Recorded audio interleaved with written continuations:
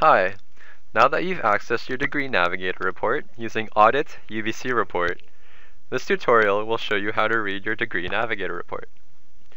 Your report has two main components: general credits required for your degree on the top right-hand side, and then more specific requirements for your specialization below. The box with general credit requirements show your total credits, science credits, upper level, and upper level science credits. You can see the minimum required credits to fulfill the requirements, the number of credits you have going towards that requirement, and finally, the status indicating a check mark if complete or an X if incomplete. Degree Navigator will only look and display that the minimum number of credits have been fulfilled. For example, this report shows that 72 science credits have been counted, but the students may have 75. The more specific requirements below show a combination of faculty and program requirements.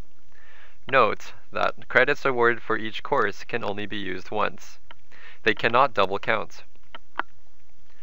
These boxes show you the number of credits and name of the course or set of courses that are required on the left. You can click on the name of the course or requirement to see more details, and a pop-up window will come up. The complete box again shows you the status with a check mark or X. Current indicates the number of credits that are being applied from courses you are currently registered in. Note that the complete box includes current courses, so be sure to complete those successfully. Otherwise, your report will change. The missing box will tell you how many credits you need beyond the courses you have completed and are registered for in order to fulfill this requirement. Finally, the rightmost box tells you the courses that the system has picked up to fulfill this requirement. It will always try to maximize the number of requirements fulfilled, and will tend to prioritize courses taken most recently. Courses have the name of the course first, followed by a few notes in parentheses. The first number is the number of credits that course is worth. For example, 3 or 4 credits. If you are registered in a waitlist, you will see 0 until you have been registered for the course. Then, you will see the academic session when the course was taken. Then you will also see a number that indicates the percentage marked achieved in that course. If you have not completed the course, Degree Navigator will display CIP, which stands for Currently in Progress. Again, be sure to successfully complete these courses. You may see other notes such as TR, which means transfer, or CDF, credit defail. Sometimes you will see the course be worth 8 credits, for example, and the system will only use 3 to fulfill the requirement. It will apply the remaining credits in another requirement, if possible. If you scroll down to the bottom of your report, you will see 2 additional boxes: Unused Courses and Invalid Courses.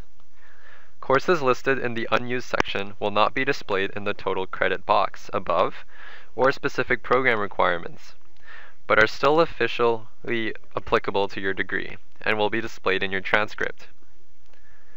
Note that Degree Navigator will still count these unused credits for the other general requirements above, that is the science, upper level, and upper level science requirements. Invalid courses are courses that cannot be used to fulfill your degree requirements. You may see courses here for any of the following reasons: courses from your high school record, W standing, co-op courses, failed courses, courses that are credit excluded with another course you've already taken, courses not for credit in your specialization, transfer credits exceeding the 60 credits allowed for major students, or 66 credits allowed for honor students. Finally, be sure to read any notes that are included in your report, as they may indicate important exceptions or reminders. Degree Navigator for science students is not considered an official graduation check, so be sure to consult an academic advisor. As always, the advisors at the Science Information Center are happy to go over your Degree Navigator report if you are ever confused or if you believe that it is making an error. Thank you.